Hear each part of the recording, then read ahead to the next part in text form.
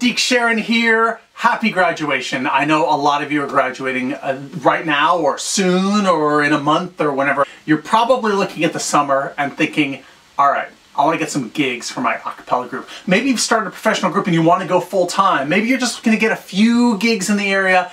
Let me tell you, I learned the hard way. I started the House Jacks and we were singing in Fisherman's Wharf between two garbage cans until the cops told us to shut up and move along. So ideally, you don't have to reinvent the wheel. We can find you some good gigs that'll end up happening and make you some money this summer and ideally beyond that. Are you ready? Here we go. Number one.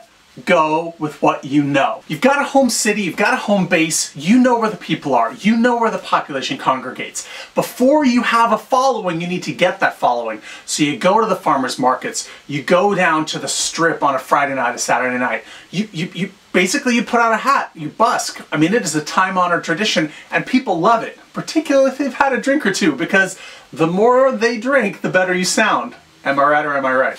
Be prepared to go wherever the people are and you'll start to get a following.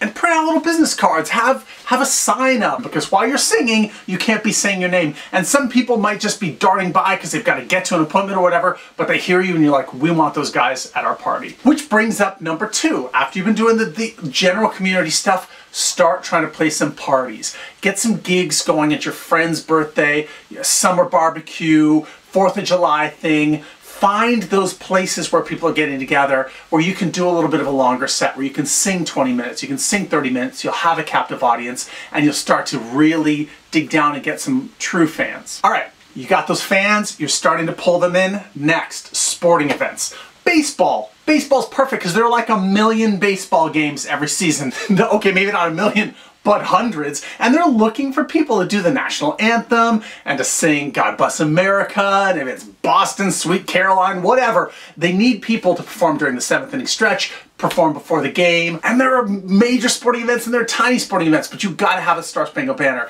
You need that national anthem in your back pocket, because it will get you gigs. And they'll prominently display your name on the big Jumbotron or whatever they call it. And that's great publicity because 40, 50, 60,000 people, who knows how many are out there seeing you. And occasionally it makes it on cable television as well. And then you get all of those people watching. Which brings me to the next one. Cable television, radio. You gotta get out there into the media, into the public. Yeah, maybe it's some little podunk show on channel 457 that nobody watches, but somebody watches it.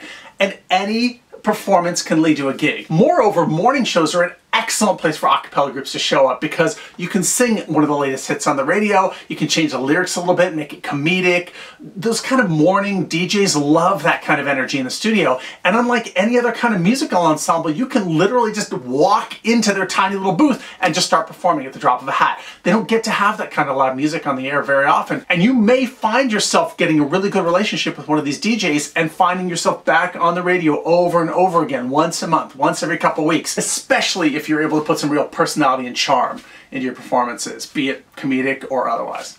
All right, by this point, it's probably time for you to start booking your own gigs. You're gonna have a following, you're gonna have hopefully a lot of people on Facebook, maybe an email list if people even do that anymore. And now it's time for you to book a club date. It's probably gonna be a Monday night or a Tuesday night, but you wanna find a place, a stage, where they'll let you have it, and you can bring your own people in there and they'll take the bar tab. You can make some bucks at the door. And more importantly, you've got a gig. You've got something that says, this is our show. Eventually those gigs will grow. It's not gonna be a ton of money up front, but it is an opportunity for you to have a real place to perform. And moreover, people can come see you and then get more excited about hiring you for private parties and events and things like that, where there can be real money. All right, once you've done all this, it's probably the fall. And by fall time, it is time to really start hammering those school gigs. NACA, National Association of Campus Activities, a large percentage of the colleges out there book their gigs through this organization.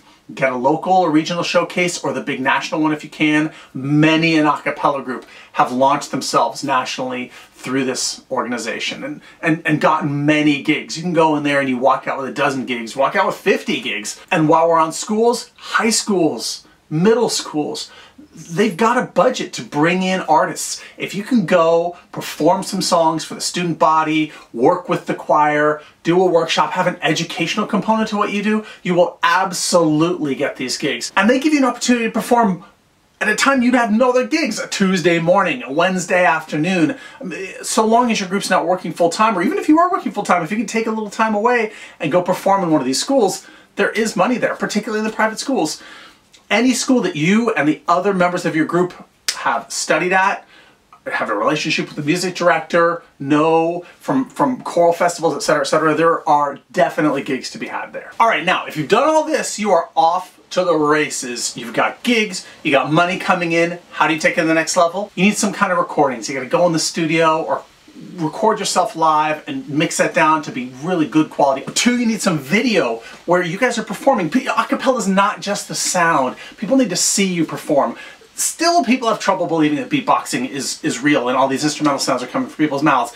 And video is the #1 way that groups are getting popular online right now. Look at Pentatonics, look at all the groups in the sing-off. Video and a visual representation of acapella is hugely important to what we do. And then beyond that, you need some quotes. Go ahead and grab quotes from anybody you know, some celebrities in the audience, somebody's introducing you, get the manager of the baseball team who liked you after you performed the national anthem there, whoever, whatever, wherever, grab those quotes and start throwing them up on a website. Throw them up on your Facebook. And don't think that every quote has to be amazing.